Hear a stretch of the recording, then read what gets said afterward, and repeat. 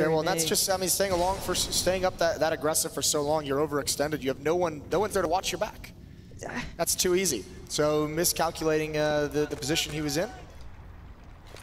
And that's the thing that's not confusing, but it kind of keeps you on edge because Stu was his last teammate, but still, we can come back to that. This is going to be down to the players who are dedicated towards this B site, and now it's just going to be Tarek. They're burning alive, and he's been swept aside. FaZe are very much in control here. Stewie's just watched his teammates get obliterated, and there's nothing he can really do about this unless he gets a gifted a freebie. And that's not bad. NiKo going down makes it a 1v3, but I think